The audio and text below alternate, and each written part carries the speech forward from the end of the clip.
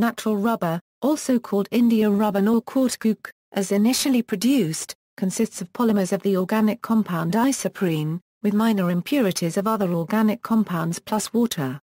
Forms of polyisoprene that are useful as natural rubbers are classified as elastomers. Currently, rubber is harvested mainly in the form of the latex from certain trees. The latex is a sticky, milky colloid drawn off by making incisions into the bark and collecting the fluid in vessels in a process called tapping. The latex then is refined into rubber ready for commercial processing. Natural rubber is used extensively in many applications and products either alone or in combination with other materials. In most of its useful forms, it has a large stretch ratio, high resilience, and is extremely waterproof.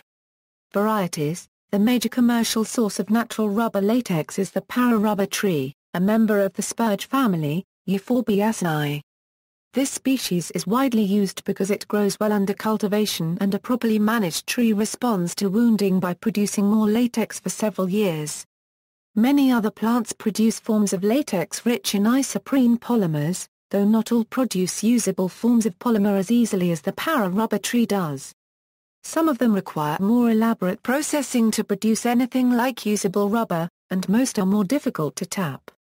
Some produce other desirable materials, for example gutta percha and chicle from Manilcara species.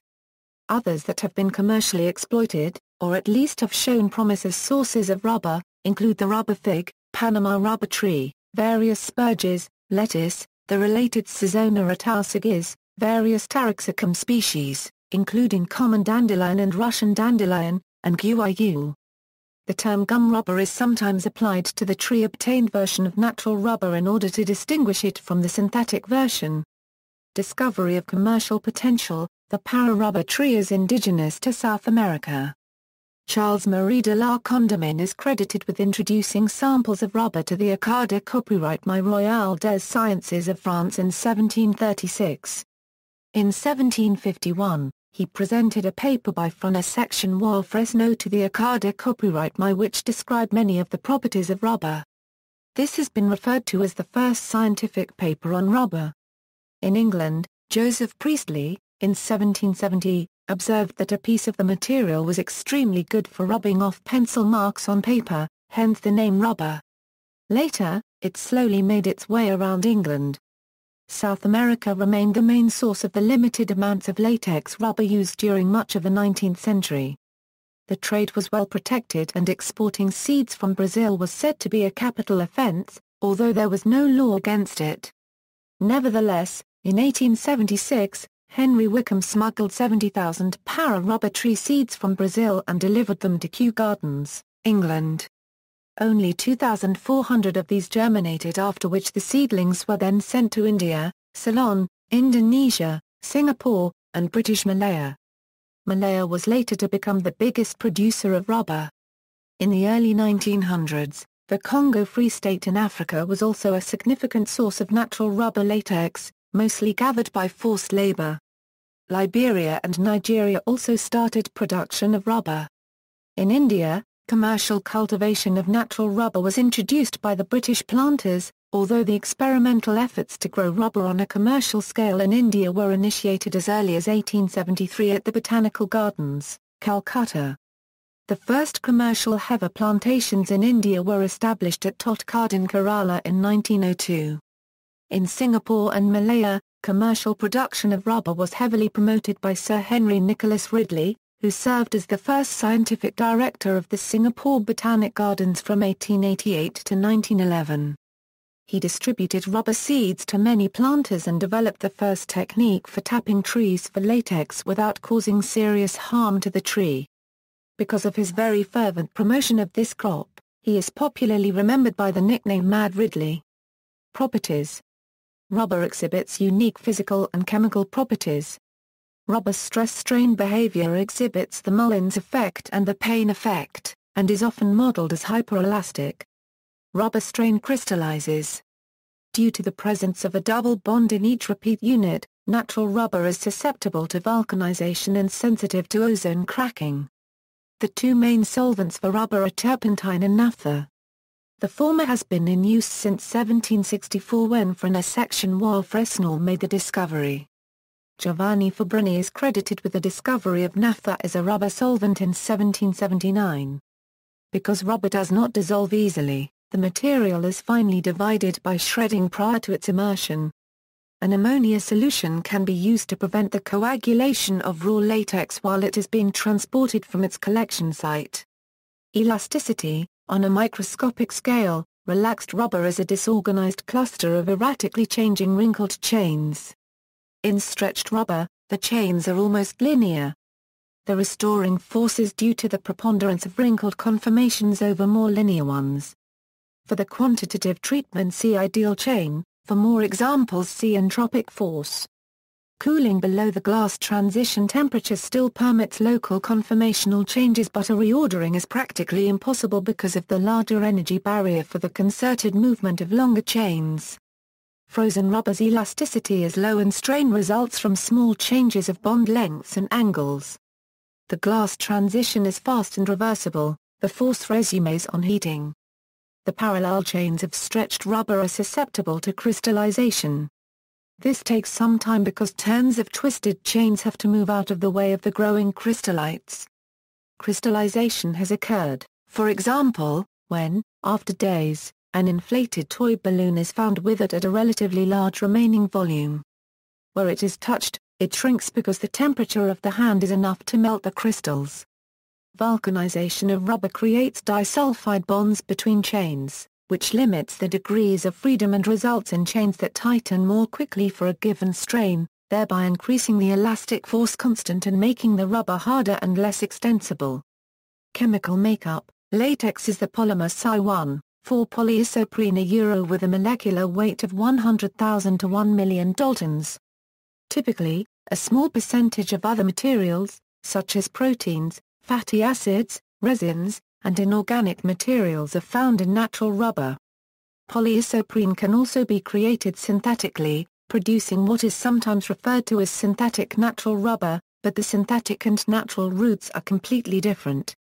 Some natural rubber sources, such as gutta percha, are composed of trans-1,4-polyisoprene, a structural isomer that has similar, but not identical, properties. Natural rubber is an elastomer and a thermoplastic. Once the rubber is vulcanized, it will turn into a thermoset. Most rubber in everyday use is vulcanized to a point where it shares properties of both. That is, if it is heated and cooled, it is degraded but not destroyed. The final properties of a rubber item depend not just on the polymer, but also on modifiers and fillers, such as carbon black, factors, whiting, and a host of others. Biosynthesis: rubber particles are formed in the cytoplasm of specialized latex-producing cells called latisophores within rubber plants. Rubber particles are surrounded by a single phospholipid membrane with hydrophobic tails pointed inward. The membrane allows biosynthetic proteins to be sequestered at the surface of the growing rubber particle, which allows new monomeric units to be added from outside the biomembrane, but within the lactisophore. The rubber particle is an enzymatically active entity that contains three layers of material: the rubber particle, a biomembrane, and free monomeric units. The biomembrane is held tightly to the rubber core due to the high negative charge along the double bonds of the rubber polymer backbone. Free monomeric units and conjugated proteins make up the outer layer. The rubber precursor is isoprene pyrophosphate, which elongates by Mg2+- dependent condensation by the action of rubber transferase. The monomer adds to the pyrophosphate end of the growing polymer.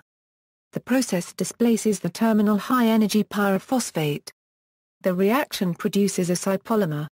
The initiation step is catalyzed by prenyl transferase, which converts three monomers of isoprene pyrophosphate into farnesyl pyrophosphate. The farnesyl pyrophosphate can bind to rubber transferase to elongate a new rubber polymer. The required isoprene pyrophosphate is obtained from the mevalonate pathway, which is derived from acetyl-CoA in the cytosol.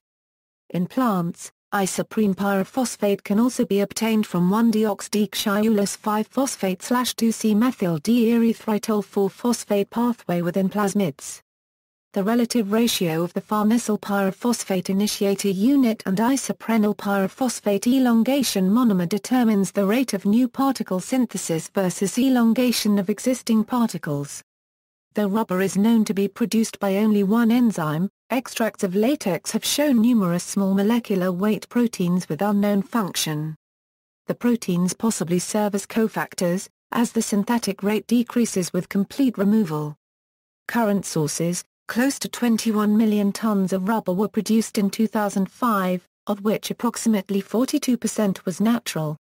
Since the bulk of the rubber produced is of the synthetic variety, which is derived from petroleum, the price of natural rubber is determined, to a large extent, by the prevailing global price of crude oil. Today, Asia is the main source of natural rubber, accounting for about 94% of outputs in 2005. The three largest producing countries, Thailand, Indonesia and Malaysia, together account for around 72% of all natural rubber production. Natural rubber is not cultivated widely in its native continent of South America due to the existence of South American leaf blight, and other natural predators of the rubber tree. Cultivation. Rubber latex is extracted from rubber trees.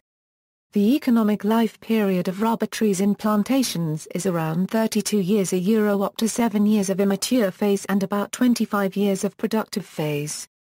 The soil requirement of the plant is generally well-drained, weathered soil consisting of laterite, lateritic types, sedimentary types, non-lateritic red, or alluvial soils. The climatic conditions for optimum growth of rubber trees are rainfall of around 250 cm evenly distributed without any marked dry season and with at least 100 rainy days per year, temperature range of about 20 to 34 degrees Celsius, with a monthly mean of 25 to 28 degrees Celsius, high atmospheric humidity of around 80%, bright sunshine amounting to about 2,000 hours per year at the rate of 6 hours per day throughout the year, absence of strong winds. Many high-yielding clones have been developed for commercial planting. These clones yield more than 2,000 kg of dry rubber per hectare per year, when grown under ideal conditions. Collection. In places such as Kerala, where coconuts are in abundance, the half-shell of coconut is used as the collection container for the latex, but glazed pottery or aluminium or plastic cups are more common elsewhere. The cups are supported by a wire that encircles the tree. This wire incorporates a spring so it can stretch as the tree grows. The latex is led into the cup by a galvanized spout knocked into the bark. Tapping normally takes place early in the morning, when the internal pressure of the tree is highest. A good tapper can tap a tree every 20 seconds on a standard half-spiral system, and a common daily task size is between 450 and 650 trees. Trees are usually tapped on alternate or third days, although many variations in timing, length, and number of cuts are used. The latex, which contains 25–40% dry rubber, is in the bark, so the tapper must avoid cutting right through to the wood, else the growing cambial layer will be damaged and the renewing bark will be badly deformed, making later tapping difficult. It is usual to tap a panel at least twice, sometimes 3 times, during the tree's life. The economic life of the tree depends on how well the tapping is carried out, as the critical factor is bark consumption. A standard in Malaysia for alternate daily tapping is 25 cm bark consumption per year. The latex tubes in the bark ascend in a spiral to the right. For this reason, tapping cuts usually ascend to the left to cut more tubes. The trees will drip latex for about 4 hours, stopping as latex coagulates naturally on the tapping cut, thus blocking the latex tubes in the bark. Tappers usually rest and have a meal after finishing their tapping work, then start collecting the liquid field latex at about midday. Some trees will continue to drip after the collection and this leads to a small amount of cup lump, which is collected at the next tapping. The latex that coagulates on the cut is also collected as tree lace. Tree lace and cup lump together account for 10–20% of the dry rubber produced. Latex that drips onto the ground, earth scrap, is also collected periodically for processing of low-grade product. Field coagula. There are 4 types of field coagula: cup lump, tree lace, Smallholders are Euro unregistered trademark lump, and earth scrap. Each has significantly different properties. Cup lump is the coagulated material found in the collection cup when the tapper next visits the tree to tap it again. It arises from latex clinging to the walls of the cup after the latex was last poured into the bucket, and from late dripping latex exuded before the latex-carrying vessels of the tree become blocked. It is of higher purity and of greater value than the other three types. Tree lace is the coagulum strip that the tapper peels off the previous cut before making a new cut. It usually has higher copper and manganese contents than cup lump. Both copper and manganese are pro-oxidants and can lower the physical properties of the dry rubber. Smallholders, a Euro unregistered trademark lump, is produced by smallholders who collect rubber from trees a long way away from the nearest factory. Many Indonesian smallholders, who grow paddy in remote areas, tap dispersed trees on their way to work in the paddy fields and collect the latex on their way home. As it is often impossible to preserve the latex sufficiently to get it to a factory that processes latex in time for it to be used to make high-quality products, and as the latex would anyway have coagulated by the time it reached the factory, the smallholder will coagulate it by any means available, in any container available. Some smallholders use small containers, buckets etc., but often the latex is coagulated in holes in the ground, which are usually lined with plastic. Acidic materials and fermented fruit juices are used to coagulate the latex, a form of assisted biological coagulation. Little care is taken to exclude twigs, leaves, and even bark from the lumps that are formed, which may also include tree lace collected by the smallholder. Earth scrap is the material that gathers around the base of the tree. It arises from latex overflowing from the cut and running down the bark of the tree, from rain flooding a collection cup containing latex, and from spillage from tar pursa Euro unregistered trademark buckets during collection. It contains soil and other contaminants, and has variable rubber content depending on the amount of contaminants mixed with it. Earth scrap is collected by the field workers 2 or 3 times a year and may be cleaned in a scrap washer to recover the rubber, or sold off to a contractor who will clean it and recover the rubber. It is of very low quality and under no circumstances should it be included in block rubber or brown crepe. Processing.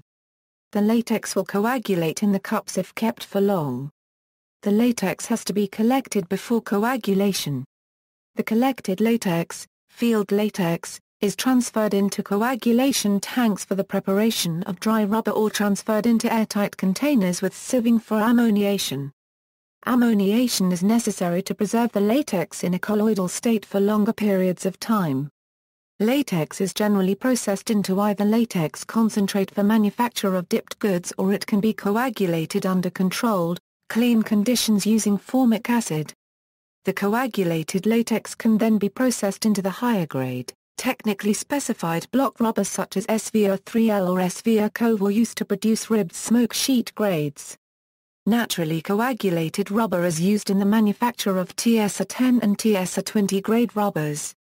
The processing of the rubber for these grades is a size reduction and cleaning process to remove contamination and prepare the material for the final stage of drying. The dried material is then baled and palletized for storage and shipment in various methods of transportation.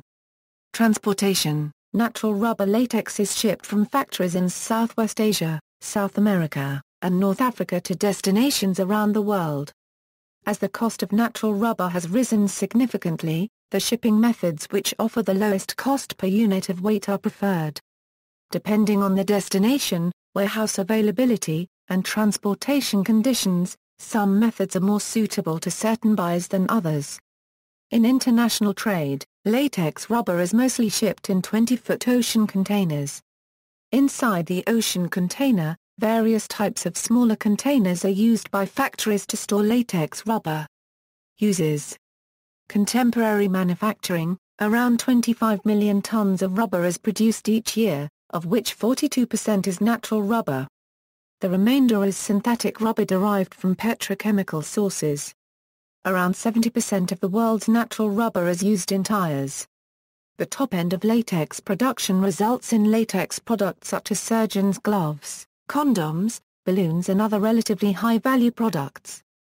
The mid-range, which comes from the technically specified natural rubber materials, ends up largely in tires but also in conveyor belts, marine products, windshield wipers and miscellaneous rubber goods.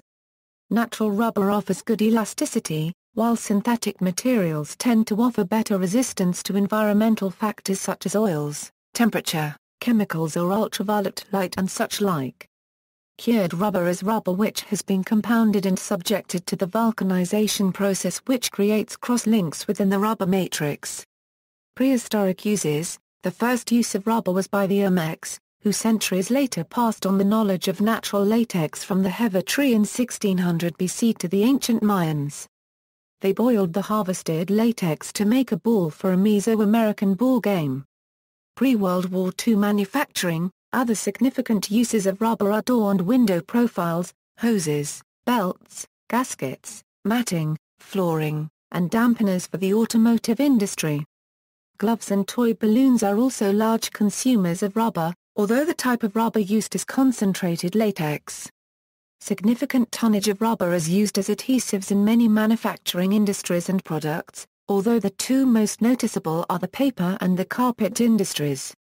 Rubber is also commonly used to make rubber bands and pencil erasers.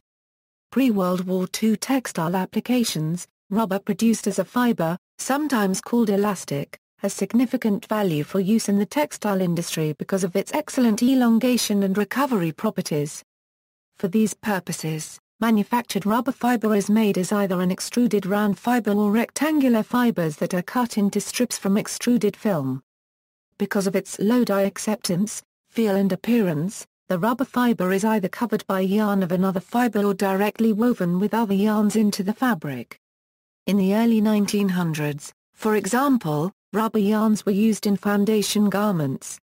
While rubber is still used in textile manufacturing, its low tenacity limits its use in lightweight garments because latex lacks resistance to oxidizing agents and is damaged by aging, sunlight, oil, and perspiration.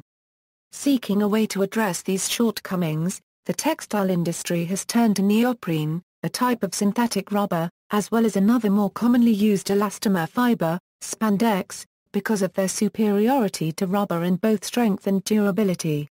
Vulcanization.